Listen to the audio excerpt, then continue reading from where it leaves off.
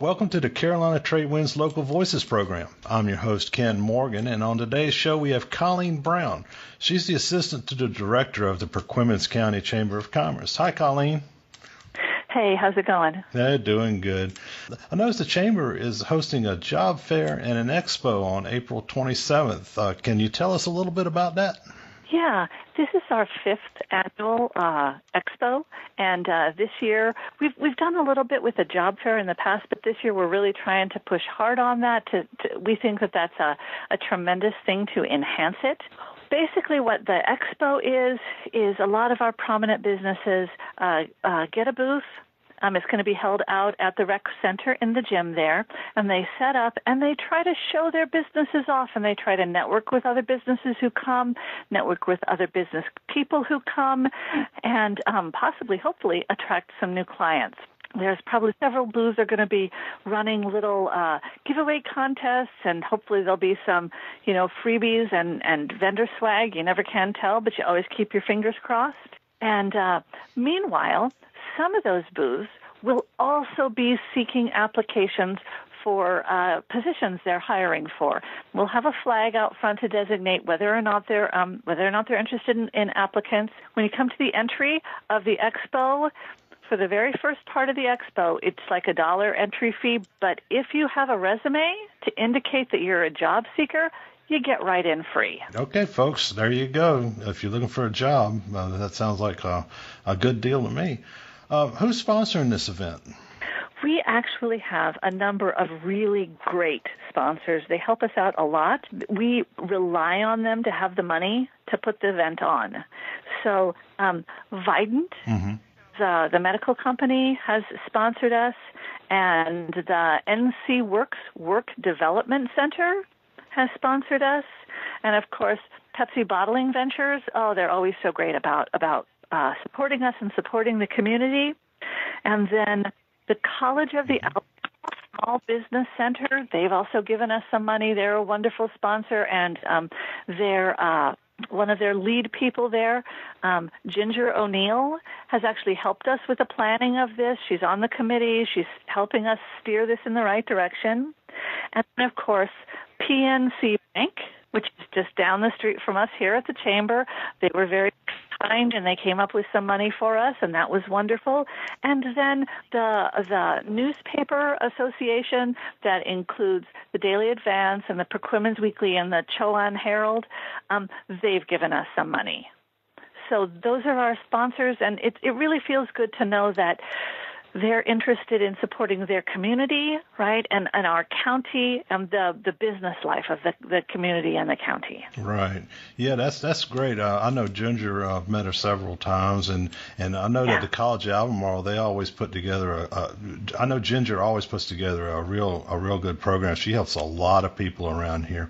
What kind of? Oh, she does. Yeah, she does. What kind of vendors are going to be there? Well, I don't have the final list because I still got a couple calls today. Oh, okay. Interested in this. It's a little bit last minute, but hey, people say that in Perquimans County we do some things at the last minute, so we got to be prepared for that. Right now I have over 30 vendors.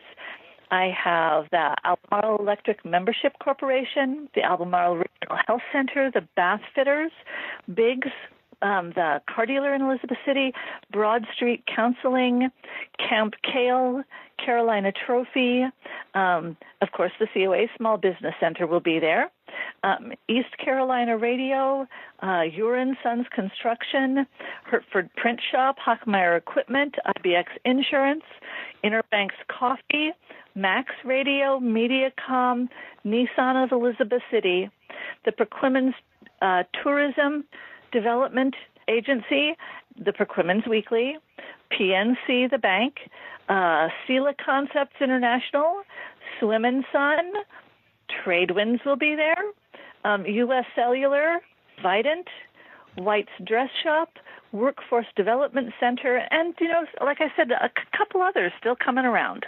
Wow, that's quite a list. That sounds like some really good businesses in the area. That's what I thought. It represents a whole bunch of different ideas and perspectives, and several of them said it's important to reach out to the public because the public thinks they know us, or they think we fit into this one niche and they don't realize what else we do.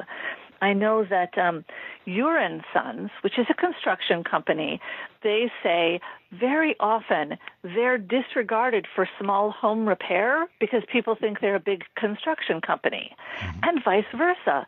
Very often they're not invited to bid on a large construction project because those people think they're just a small home repair company. And so they said this is an important opportunity for us to get out and show what we can do, say we do the small, we do the big, and everything in between. Wow. Okay. Well, I was looking at the flyer in the Tradewinds magazine, and I was just curious, what's going on besides the booths? I mean, it looks like it's broken up between noon to 4, and then the victory lap at 5 to 7. How is that working? The idea is that from noon to 4, that's general populace. Everybody come. The fee for entry there is $1. $1, or like I said before, if you're a job seeker, show your resume, you get in free. It's kind of high energy. We'll be doing a couple of interesting things there. For instance, Perquimans County has just now achieved the NC Works work-ready community status. We've just finished that off, and we've got 100%, and we're very proud. It's a very important thing for us to have done, because what that means is that the high schools have adjusted their curriculum, and they've worked with the businesses to offer certifications for high school students who, when they come out, they have on their resume that they have this certification in, computer repair or software development or something like that. That's something an employer can look at and say, it's not just that they've passed a class in that. It's that they've done extra work and they've become certified on this sort of national level. Very impressive. And so one of the things we're doing during the afternoon, 1 o'clock in the afternoon, we're having a bit of a celebration of the county achieving this goal. It's very important for the county schools, but it's also very important for the county businesses. Where better than the Business and Expo and Job Fair to celebrate this? And then a little bit later, after that's done, we have a couple of demonstrations. We have Planters Ridge, which is the local florist and nursery, and they'll be there doing a potting demonstration. It's spring now. We're all trying to get our container gardens and our lawn, and our beds all good. They'll have a demonstration for them. The Hertford Print Shop, which is a relatively new business in Perquimans County. And now, when you think of a print shop, what you think of is business cards, right? Business cards, stationery. Okay, that is the tip of the iceberg. Oh, yes, they do beautiful business cards. They've done mine. Yes, they do glorious stationery. But did you know they could come into your kitchen and they could wrap your kitchen counters so that they look identical to granite, but without the wear and tear from granite? Granite, it's a little hard to keep up. It's expensive, too. Yeah, expensive, too. They have, in fact, wrapped the police cars here in Hertford. We have this beautiful police car in red, white, and blue. They wrapped a car. And this is part of a print shop. They have so many things that they can do. Just blows my mind every time I think about it. They're doing a demonstration. They're going to show off some of their fancy machines, and they're going to say, this is the kind of thing we can do. We're also going to have the master gardeners there for a little while. They're going to have a table. So if you were out in the yard today and you found a strange-looking bush, or that wonderful rose bush you put in last year has just not coming back, or what is happening here, or what's this bug, or whatever, you got a question for a master gardener, there'll be a table and we'll have Ask a Master Gardener. And you can come up and you can sit down one-on-one with a master gardener and say, here's my issue, what do you suggest? And then finally, we also have the golf pro, Kenny Saunders, from the Sound Golf Links at Albemarle Plantation, and he'll be coming out to do a putting demonstration.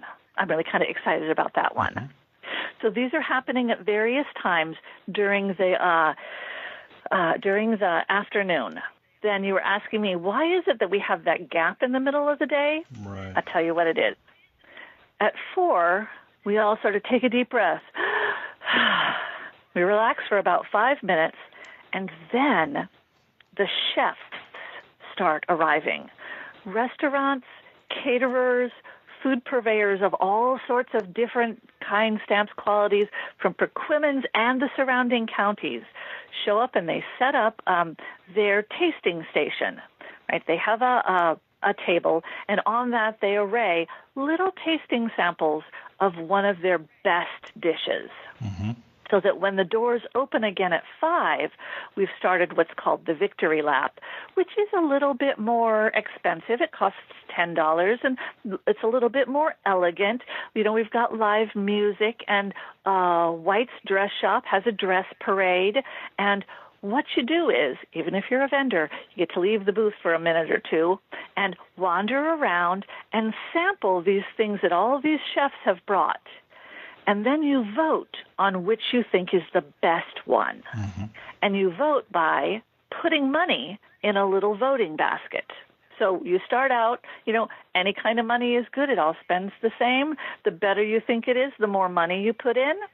And then at the end of the time, at about, 6:30, they're all collected, the money is all counted, and whichever chef has the most money in their basket, that's the most votes for them, they win the title of Best Chef of the 2017 Expo. Okay. That's pretty cool. What kind of entertainment is going to be on tap? Okay, so we've got a couple different fun things. Like I said, at the Victory Lap, we've got Brent Elliott and Bruce Decker playing live guitar, but probably the most exciting thing that we've got going, and it'll be going all day, is that we have a racetrack, and there will be car races going on throughout the day. Mm-hmm. And if you win one of the car races, you get to keep your race car. Oh, okay. Now, the race cars are about 2 inches long and made of die-cast metal. They're sort of matchbox race cars, but it's so fun. I'm here to tell you.